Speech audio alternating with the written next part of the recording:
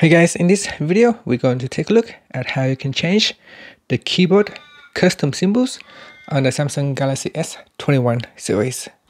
Now first, let's go back to your home screen by tapping on the home key at the bottom of the screen. Then we swipe down and tap on the settings button. In here, tap on general management.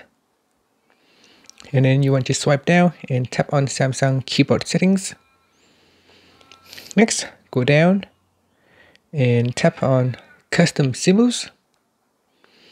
And in here, you want to tap on the key that you want to change. So for example, if you want to change this plus symbol with another key, we can then tap at the bottom on the keyboard. Tap on the key that you want to replace it with. So let's say if you want to replace this question mark with a pound key, you can tap on it. Or the euro key, you can tap on that. And at any point in time, if you have messed it up, and if you want to go back to the default, you can tap on the reset button at the top here, and that will reset your custom symbols keys back to the default. And that's it. Now you can tap on the home key to go back to your home screen.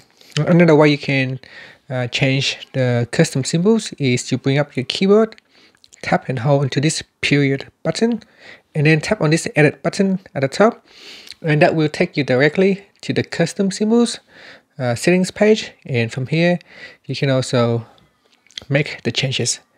And that's it. Thank you for watching this video. Please subscribe to my channel for more videos.